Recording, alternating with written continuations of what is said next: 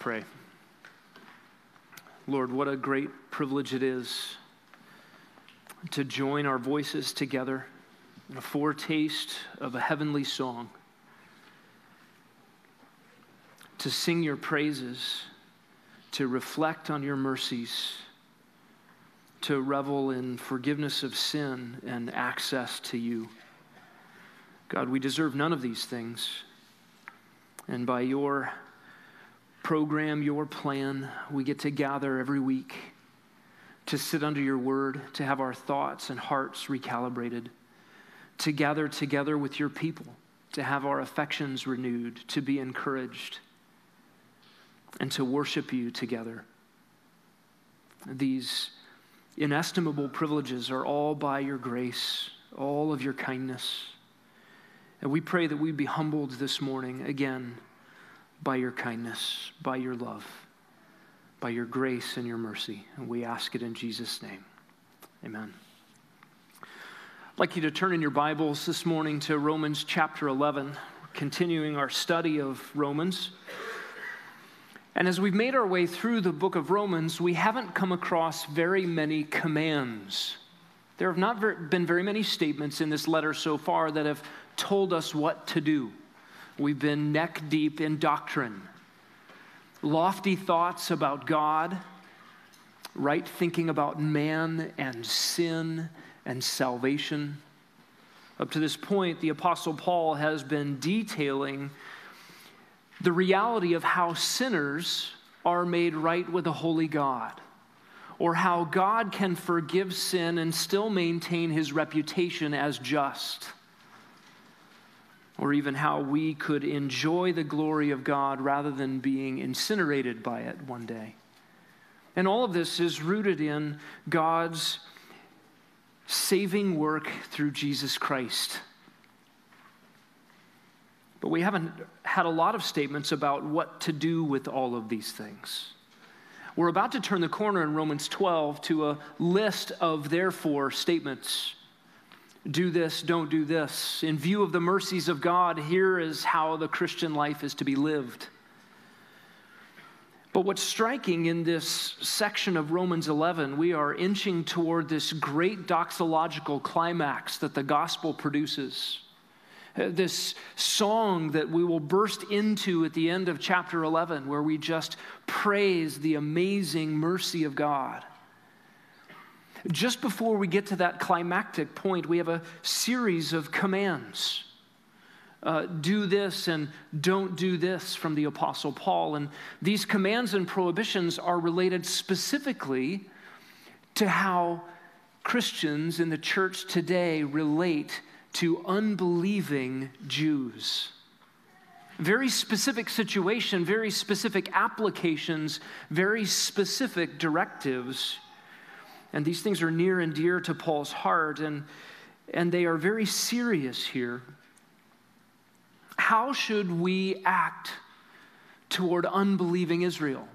How should we think about Jews who historically had such unbelievable privileged access to God, who have been rejected? Well, as we've seen already, we must remember that God's rejection of Israel is partial, not total. It is temporary and not permanent, and it is purposeful. And in the meantime, while Israel nationally has been rejected, guess what has happened?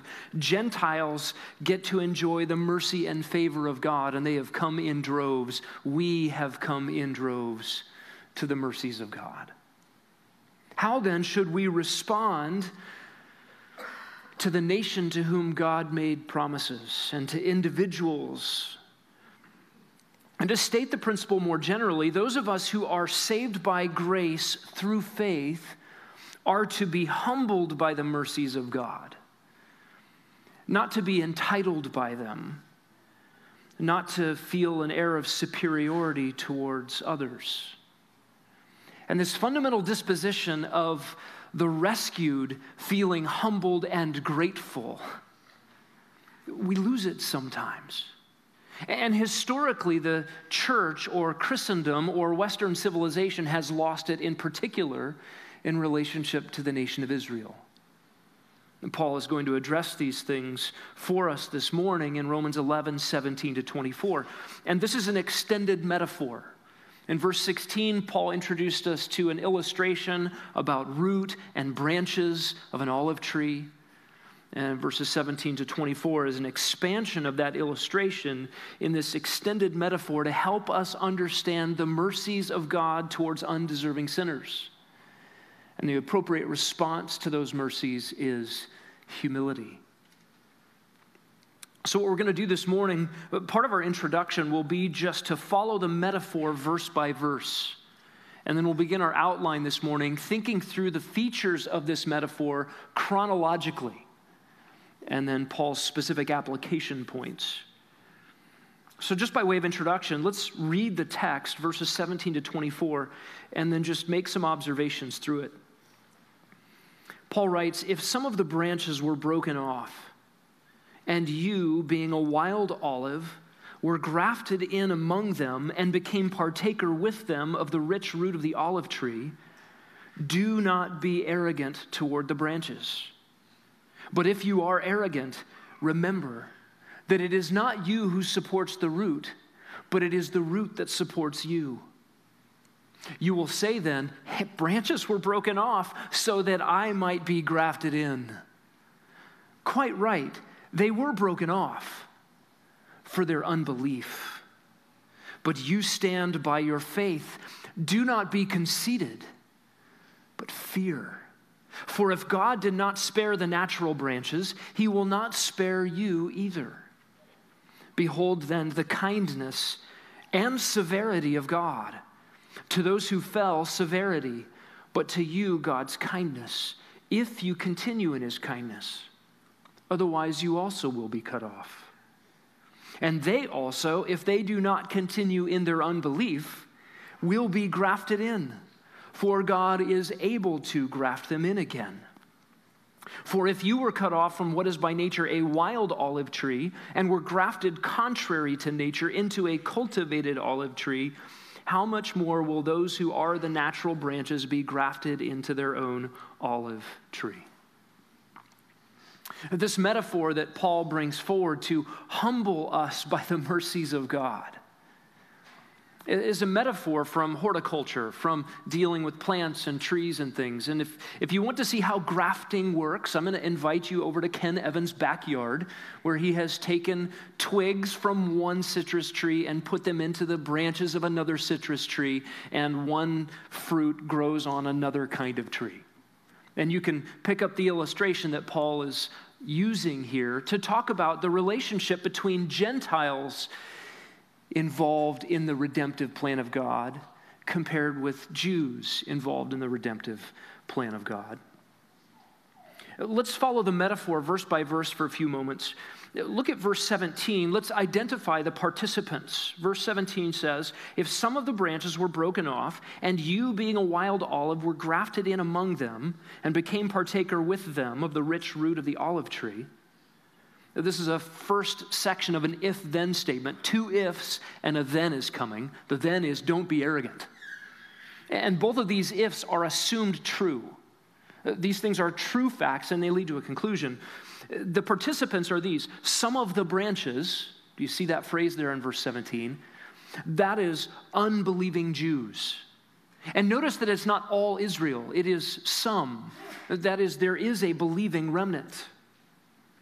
And the you here in verse 17 are believing Gentiles. He's not saying that all Gentiles go to heaven, but he's addressing specifically you who are believers as Gentiles. The them in verse 17 would be believing Jews. Notice what Paul says. We Gentiles who believe are grafted in among them. That is, we're grafted into the tree along with the branches that are still standing. Right? Those are the believing Jews, the believing remnant, what the Bible refers to as spiritual Israel. That is, Jews who are indwelt by the Holy Spirit. And we're grafted in among them. Paul says we become fellow partakers with them of the rich root. We are grafted in among those natural branches that are still attached to the tree.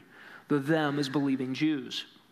And then the root are the patriarchs.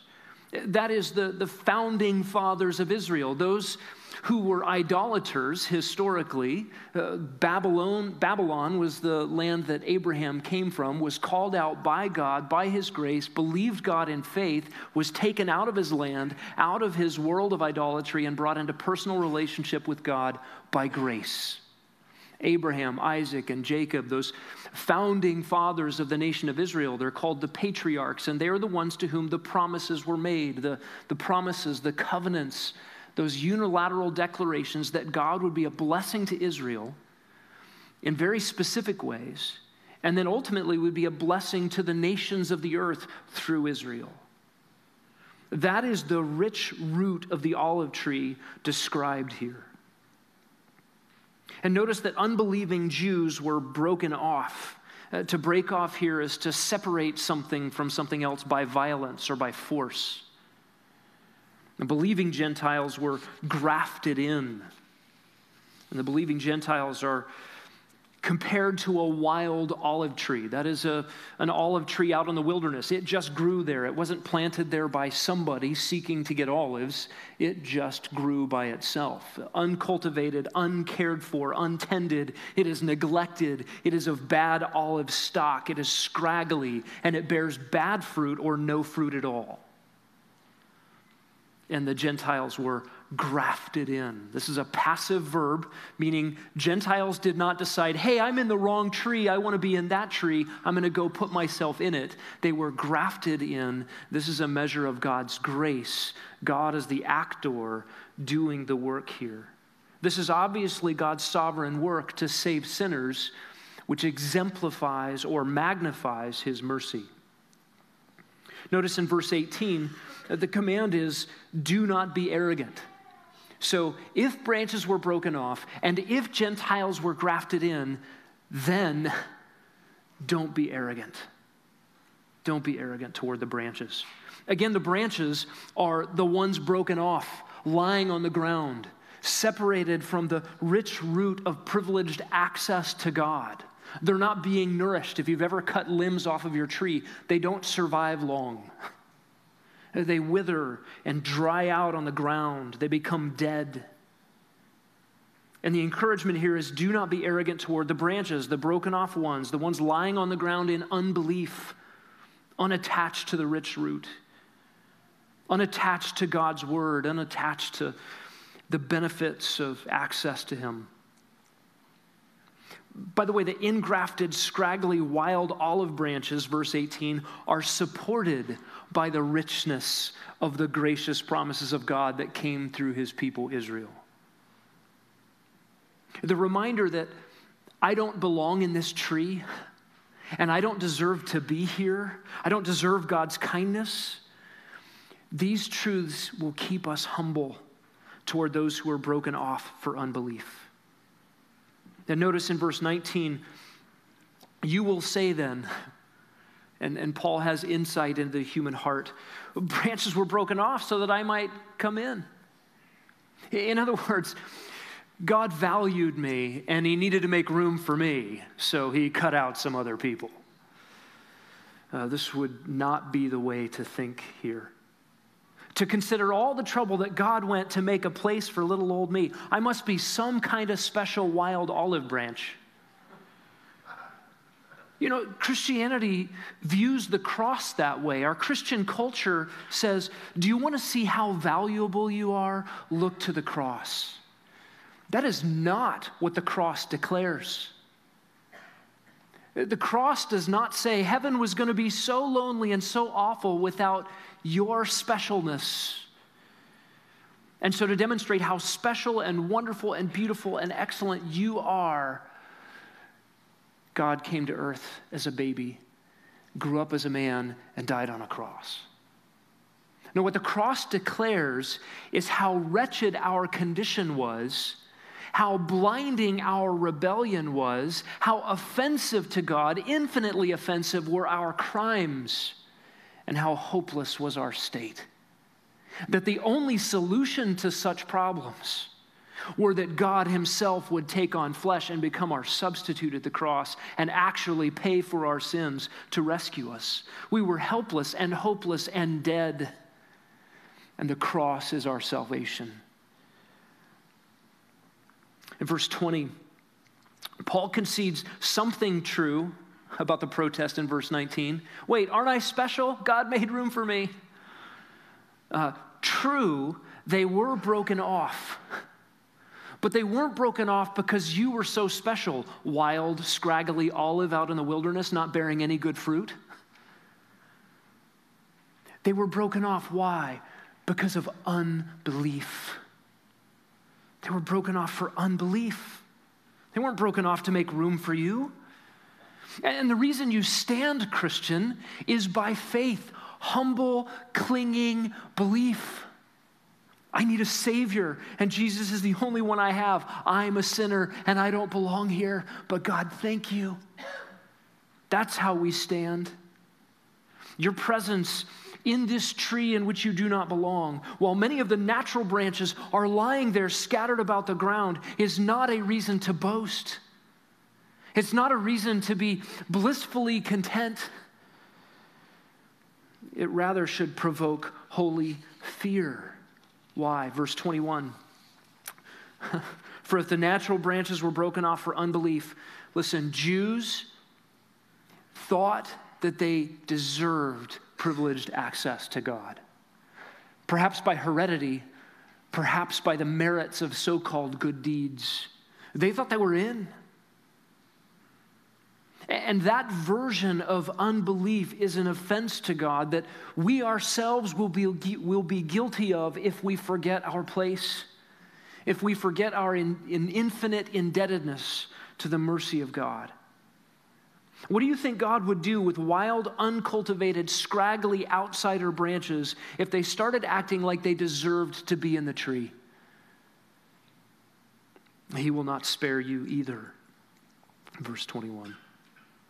And so verse 22, behold the kindness of God, behold the severity of God. Look at these attributes of God. By the way, both are true of God simultaneously.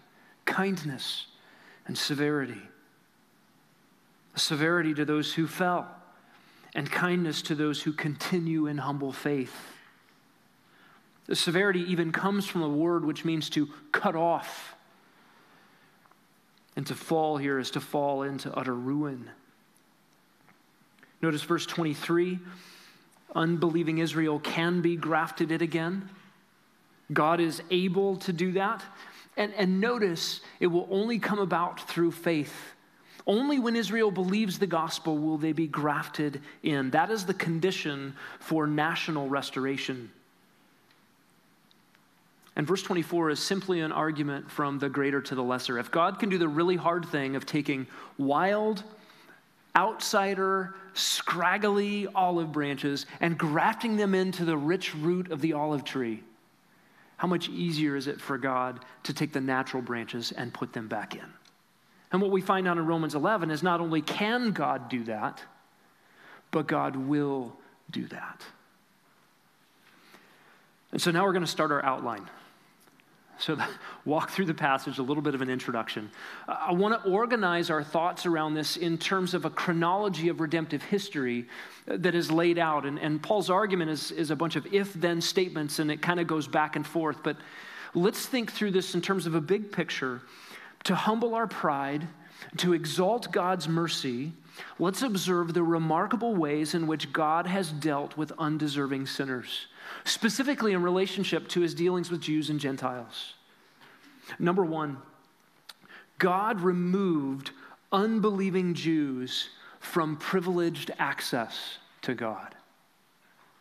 God removed unbelieving Jews from privileged access to God. And Israel is seen as an olive tree here in this metaphor. It was a symbol of Israel in Jeremiah 11 and Hosea 14, and came to be a symbol for Israel in post-Old Testament Jewish literature.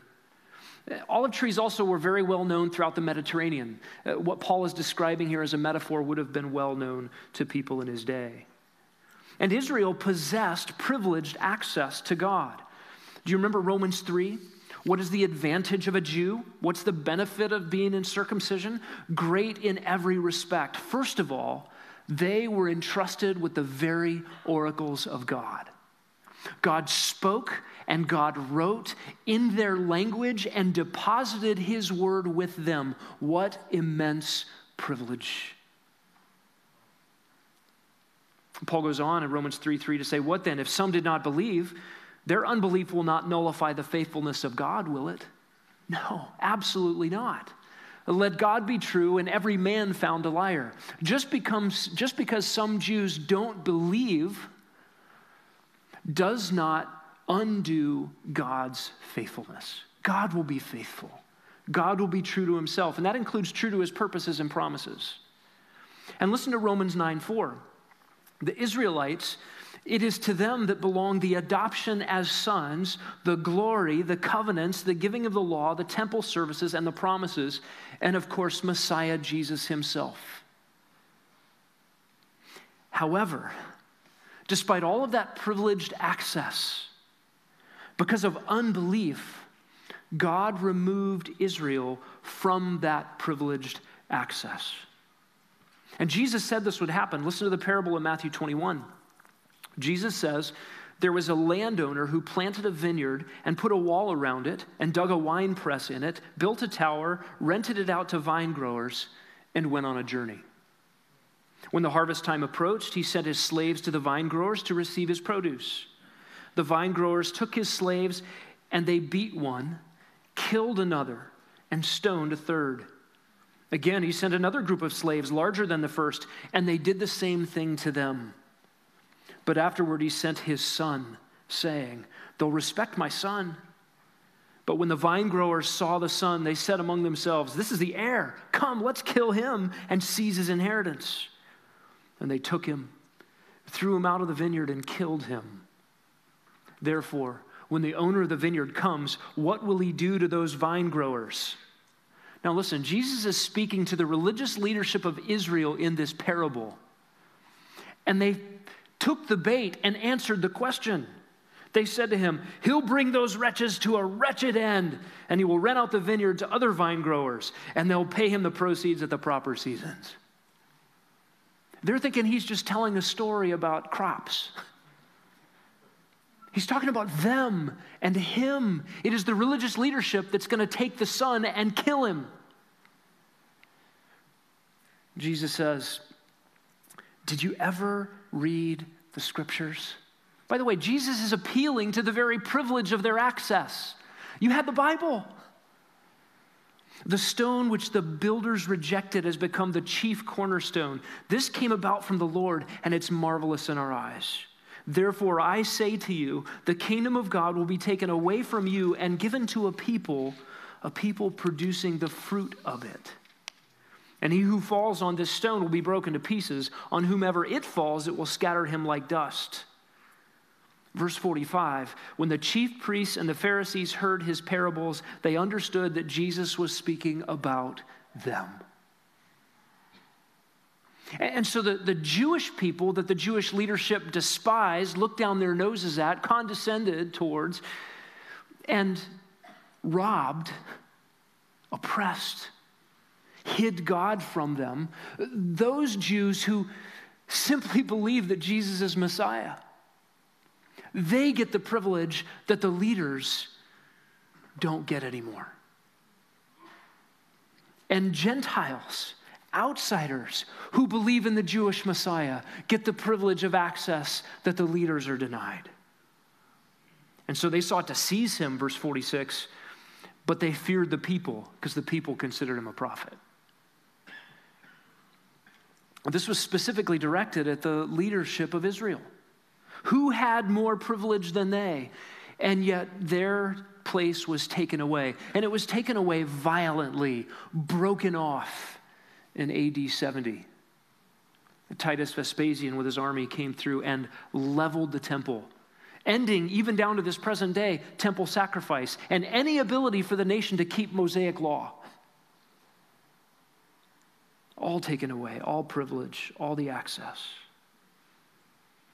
Notice the phrase broken off in Romans 11, verse 17, verse 19, verse 20. Again, this is a violent breaking. Again, this metaphor is not intended to press horticultural strategy. right? If you're actually going to graft things in, don't snap off the branches, right? There's a very delicate surgical way to go about grafting.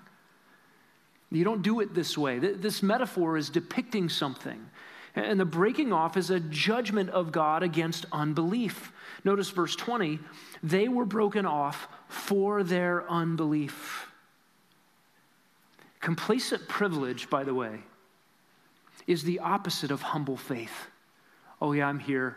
It's just natural for me to be here, basking in the grace of God. No, it's not. It is completely and totally undeserved. You remember the Pharisee in Luke 18. He stood up and he prayed this to himself.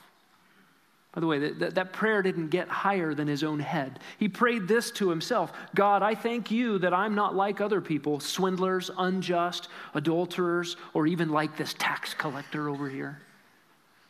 And the tax collector was beating his breast, saying, God, have mercy on me, the sinner. Only one of those men went home justified. Humble faith, clinging to God's mercy. Notice verse 21, God did not spare the natural branches.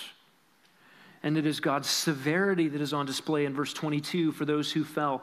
Remember, how did they fall? They were broken off for unbelief. And this fall is a fall unto ruin in verse 22. And just remember, individual branches are in view here. Earlier, Paul has said, has Israel fallen so as to never get up? Have they fallen into abject ruin? And the answer to that nationally is no. The answer to that for unbelieving Israelites is yes. Do you understand the difference? There is a national election of Israel by which God will keep his promises. But any individual Jew, Old Testament, church age, in the future, will only stand in God's grace by faith. Anyone remaining in unbelief faces the judgment of God. Remember that the national rejection of Israel is partial, is temporary, and it is purposeful. Part of that purpose is seen in the next part of our outline. Not only did God remove unbelieving Jews from privileged access to God, but God also removed undeserving Gentiles into privileged access to God. You recognize that nobody here that is in the grace of God in Jesus Christ was born here. No one was born a Christian. No one was born saved. No one was born in the right family. No one was born in the right tree. We had to be removed. We were, as Paul says, a wild olive. We were outside the tended olive grove, uncultivated, wild, scraggly, producing no useful fruit. Strangers to the covenants, we were outsiders and aliens. To be grafted in, verse 17, to be grafted in, verse 19, requires a removal. Requires removal. And listen, the tree you grew up in felt comfortable, natural, enjoyable, until you started to see that it was a slavery and a dead end and darkness and hopelessness. And God, by his grace, cut you out of that tree and brought you into this rich-rooted olive tree. Grafted you in. Again, a passive verb. God is the one doing the grafting. And now believing Gentiles have been placed into direct line of blessing from God, the direct line of access to God. And think about this. For us, no temple, right? No court of the Gentiles where you could only get so far, but you couldn't really be inside. No more rite of circumcision or proselyte baptism. You didn't have to become a Jew to be in with God. But now something very remarkable. We are all temples of God, collectively as a church and individually as believers, a temple of the Holy Spirit, that Christ himself dwells in us, the hope of glory. And all believers are priests and saints. Direct access to God. No mediator. There's only one mediator between God and man, the man Christ Jesus. And all of us have direct access. And we are set apart unto God as a special people.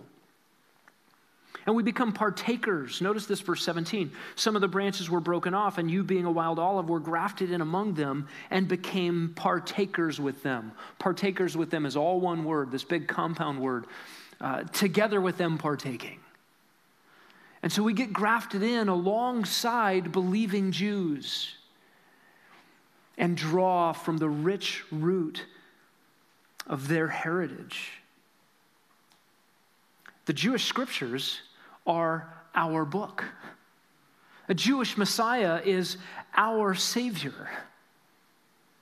Now, we are supported by this rich root, verses 17 and 18. The promises of grace that God gave through Israel are our support.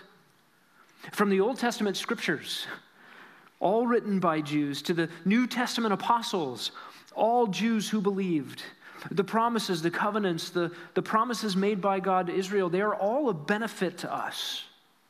Think about the Abrahamic covenant, Genesis 12. That God would be a blessing by creating a nation, populating that nation, giving them a land, and being a blessing to them, and then causing them to be a blessing to the nations. Embedded in the very beginning is God's plan of redemption, even for Gentiles. Think about the Davidic covenant, where God makes a promise to have a Davidic king reign on the earth and bring about world peace and prosperity in a way that human history has not yet seen. That's Israel's king, David, and the great-great-great-great-great-great-great-grandson of David, who will be installed as king on the earth in the coming kingdom, the Lord Jesus Christ. And of course, the new covenant. Deuteronomy 30, Jeremiah 31, Ezekiel 36 and 7, and many other places describe promises that God has promised to Israel, to the house of Israel and the house of Judah, what has been a divided kingdom, now a scattered people, reunited under their king and given new hearts. Well, guess what? Believer in Christ, Gentile, grafted in, you get even now the privilege of benefiting from the spiritual privileges of physical, tangible, and spiritual promises made to Israel. Do we have a new heart? Are we new creatures from the inside out who love the Word of God from the heart by His supernatural work? Absolutely. And yet that is a promise that still stands for national Israel. And we get to participate in spiritual benefits while we await our coming King. And listen, there's even benefit for us in the rich root of the Mosaic covenant. The other covenants, the Abrahamic, Davidic, and New Covenant, they are unilateral. They're unbreakable because God made promises He will never go back on. The Mosaic covenant was conditional. If Israel would obey, they get to stay in the land and prosper. If they disobey, they get scattered and cursed. But you and I go back and we read Mosaic law, and just remind you to go back and listen to Scott's series through Leviticus to help Christians understand what is my relationship to Old Testament laws that don't apply to me directly. And we discover the rich root of even Mosaic covenant conditional commands have benefit to us. They are our heritage because we have been grafted into this rich root. And so we stand by faith, verse 20. By the way, that means we do not stand by merits. You didn't get in by being really good. You don't stay in by being really good. You got in and you stay in by continuing in faith. Humble, clinging to Jesus, the Messiah, our Savior. Surely by faith in the one who offers life and access and forgiveness through the cross. And so behold, verse 22, the kindness of God. Kindness to those who believe. Kindness if we continue in His kindness. Listen, all of this, all of the benefits we get as Gentiles by being grafted into the rich root of the olive tree is undeserved privilege and a miracle of grace. Were it not for this kindness, we would still be in the dark, we would still be lost, we would still be outsiders, strangers to the covenants, we would still be scraggly and fruitless. And notice how Paul says this in verse 22, God's kindness to you if you continue in his kindness. That is such an interesting way to describe perseverance. Perseverance of the saints. It's a conditional statement. God's kindness is upon you only if you continue in that kindness. Listen, there's a subtle warning here, or maybe not so subtle. Don't fall away. Don't run away from God's kindness, which is just a really interesting way to couch such a warning. You know what? I'm tired of kindness. I'm going to go somewhere else. Really? To walk away from Christ is to walk away from everything that is good.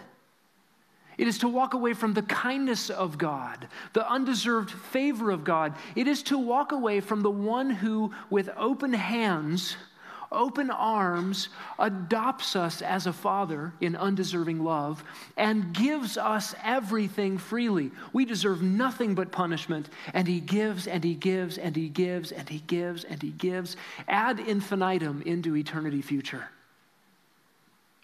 And you want to walk away from that? God's kindness to you if you continue in his kindness. One commentator said, there is no security for those who by their lives show that the grafting process of faith was apparent rather than real. It is possible to think that you're in when you're not. What is the demonstration that you really belong? You make it to the end. You persevere. Paul says in 1 Corinthians 10:12, therefore, let him who thinks he stands take heed that he does not fall. That is a severe warning. This coin that is going up in the air and spinning over and over, and we're seeing both sides of it in this verse, severity and kindness. They're part of the same package. God will be severe with those who abdicate simple, humble faith.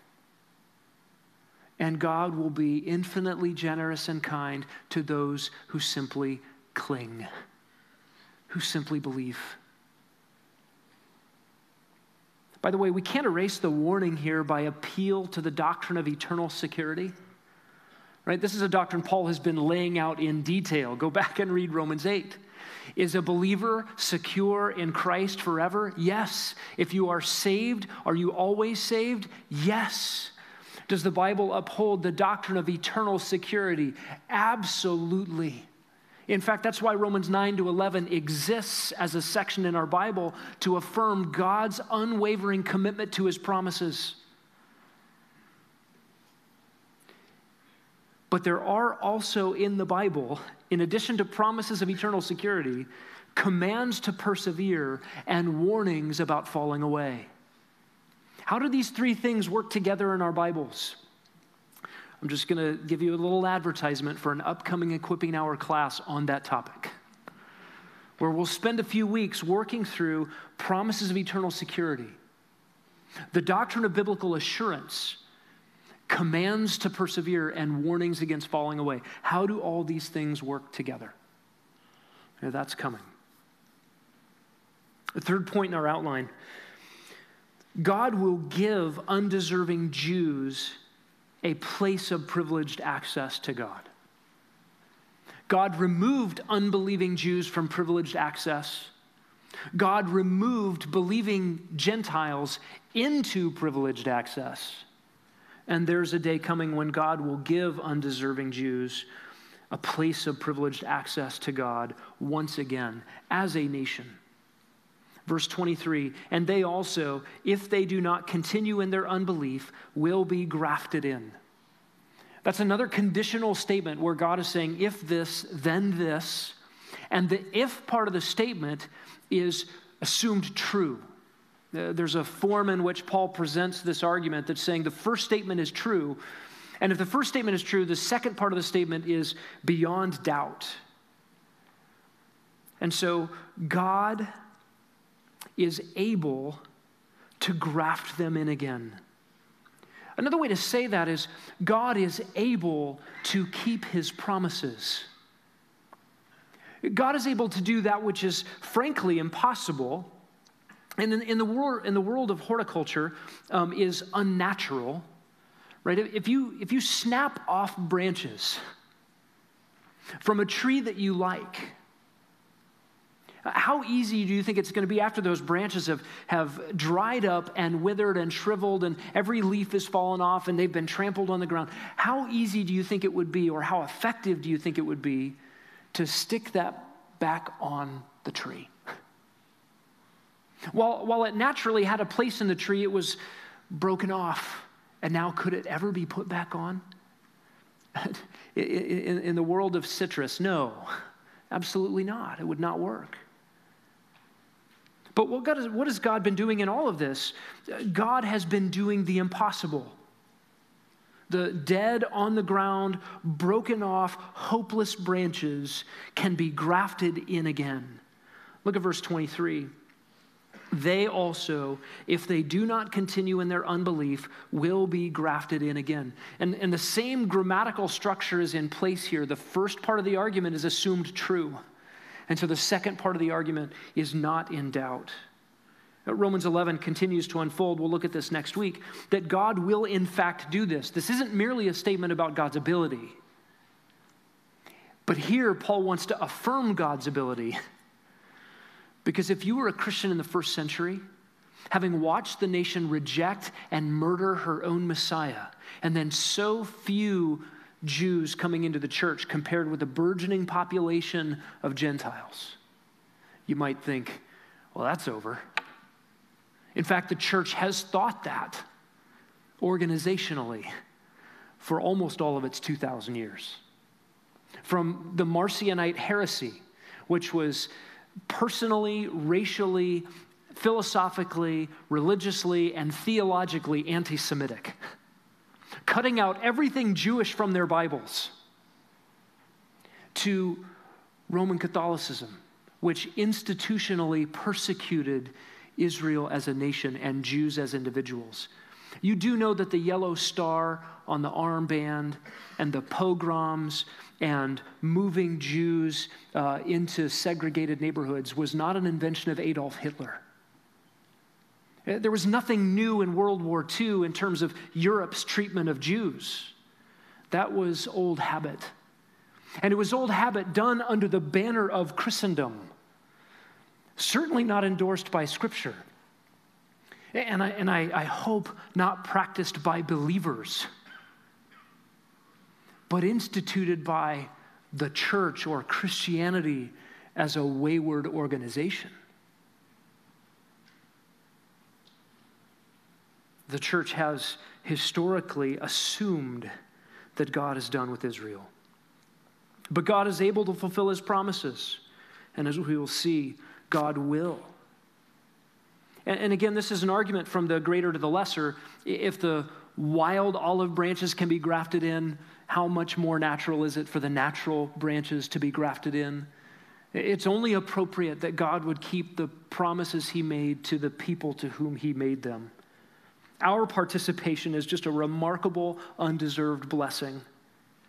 But the way God is doing this is what drives all of Romans to this climactic point in Romans 11 and the outburst in song at the end of the chapter. Because Jews who at one time said, I'm good, I got Abraham as my father. Remember what Jesus said to them? God can raise children of Abraham from stones. Your heredity means zilch in terms of your personal accountability before God to believe the gospel. And yet we have these promises in Zechariah 12 and 13, Ezekiel 36 and 37, Jeremiah 31, that God will actually bring about the restoration of Israel. And it is more probable than the inclusion of Gentiles. That's the point of the illustration here. Both of them are impossible. Both of them are accomplished by God. We're going to switch gears a little bit here and move to a different side of the sermon, or maybe sermon number 2 this morning. New outline, it's up there on the screen for you. To humble our pride and to exalt God's mercy, we want to follow Paul's instructions as we observe God's ways. And we'll just look at 4 commands here in our text. Be humble, remember, fear, and marvel. First of all, be humble. Verse 18 and verse 20 both give a prohibition against pride. Do not be arrogant toward the branches. Verse 20, do not be conceited. This is another conditional statement in verse 18. If you are arrogant, remember something. This arrogance is assumed to be true in the human heart. It's assumed by our passage here to be a ready temptation for Gentiles saved by grace. To think lofty thoughts, high views of ourselves. Verse 20, do not think highly of yourself. Do not be haughty. Do not be conceited. This is arrogance and pride, to think self-exalting thoughts like, I must have been a pretty special wild olive branch. How do we think God feels about those who think they deserve access to him? This is a tendency of the human heart, to take pride in things we have no right to take credit for and could never bring about. To think that my own significance would be on display by the removal of another. Don't despise the natural branches, racially, ethnically, or theologically. Do you find in your own heart a tendency or a temptation to glory over the faults and failures of others? Do other people's tripping up make you feel better about yourself? A strong prohibition here against such thoughts. And God knows our hearts. Whether Paul had something specific in mind in the hearts of the people in Rome to whom he was writing, he had never been there, or whether he's just expressing insight into the tendencies of the human heart, our own proclivities, this is spot on. We are so quick to pride. And the command here is be humble. A second is remember. Specifically, remember your roots in verses 17 and 18. Remember our indebtedness to the rich root of the olive tree, which is Israel, and specifically the patriarchs and the promises of God's grace that came through Abraham, Isaac, and Jacob. The covenants, the scriptures. Remember that our Messiah is Jesus of Nazareth, the son of David, the tribe of Judah. And I think there's something important for us to remember in how we read our Bibles. We are to read our Bibles as God wrote them, or as God wrote his word, left to right. If you're thinking Hebrew reads right to left, just think English for a moment. From Genesis to Revelation. We read our Bibles not with a New Testament lens through which we now see the Old Testament as it never could have been understood before. But flip that around. We're indebted to the Old Testament. Read your Bible, read your New Testament through the lens of the Old Testament. I'm convinced we don't know our Old Testaments well enough. We tend to think ourselves into passages that we're not in.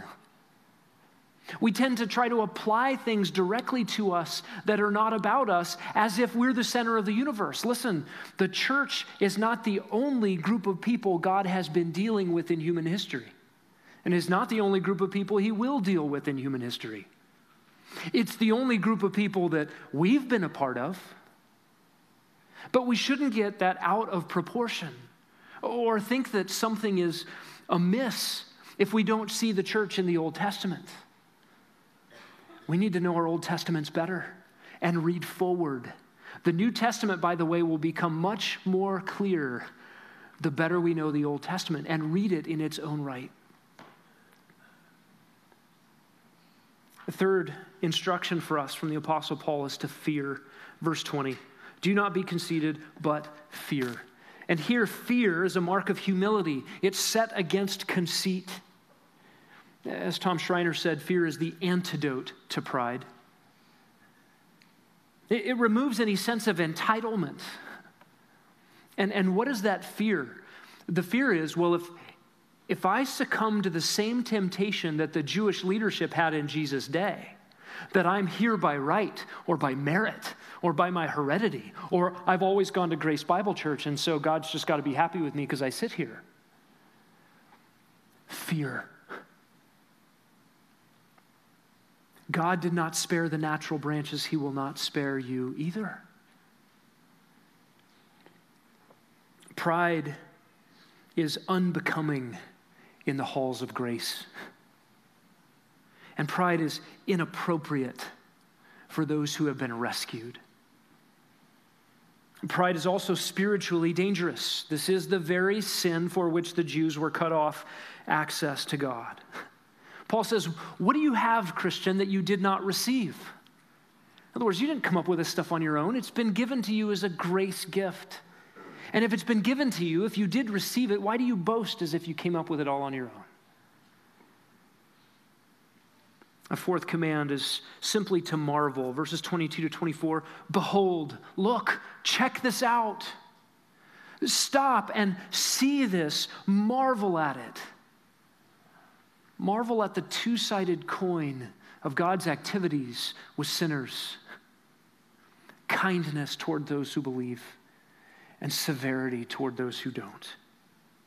Listen, God will vindicate his holiness over unbelief and rebellion, over stubbornness and sin. He will have his day. And God will also vindicate his integrity as he keeps his promises to those who believe.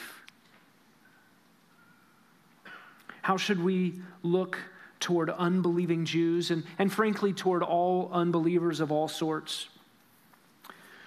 Not condescendingly down our noses, but with sorrow, compassion, prayer, hope, and evangelism. How should we view ourselves in relationship to God? Fear, humility, faith, gratitude. If there's ever a temptation in us to have contempt for the lost, just remember, you once were lost in darkest night. Lord, we thank you for these humbling reminders of your mercy. I know it's so good to be humble. It's so sweet to be humbled by these things, to be brought low, to forget ourselves, to be wrapped up in your love. God, forgive us for feeling like it's just natural for us to have access to you. God, let us always remember that we were lost, that we were without hope in the world, strangers to the covenants, we were aliens, we were in fact your enemies. And you brought us into your family. You grafted us into this tree of grace so that your mercy could be lifted up, exalted, and marveled at for all of eternity. We pray to do that even now in song as we close. In Jesus' name, amen.